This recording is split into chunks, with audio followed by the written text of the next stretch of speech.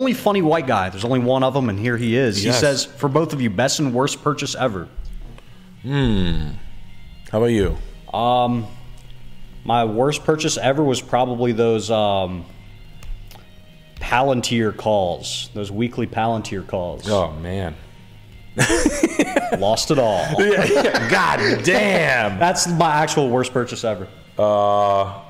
Shit. Let's just say I lost 2 Chrysler 300s. Really? Yeah. Oh. That's crazy. Yep. My buddy Will did something like that. I watched him just like totally just throw like a good amount of dough in like that. Whatever that was, he was telling me he was doing it, and I was like, dude, get the fuck out of here. Why are you doing it?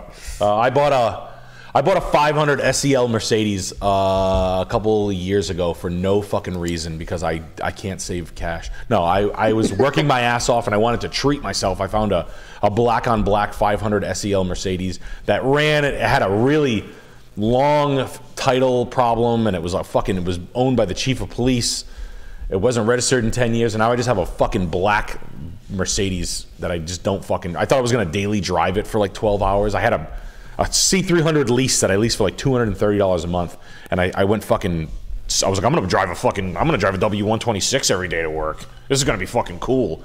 I drove it one time and I was like, what the fuck are you thinking? Like, what are you, crazy? I had a fucking brand new leased piece of shit that I could beat the shit out of, and instead I'm gonna drive a fucking 20-year-old car and look like a fucking idiot. So that was the worst thing I ever did. So now I'm gonna blow it up for the show. You should. I am. No, I am. I'm gonna blow it up. I'm not kidding you.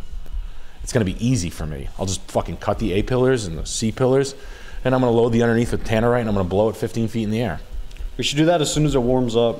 I might do it in fucking 15 minutes from now. I'm so fucking revved up over it. I'm so mad. And it was like, I had like a little savings pile that I had aside from like my adult savings, and I was like, yeah, I'm going to hustle this. I'm going to hustle $5. And it was just $5,000 in the trash.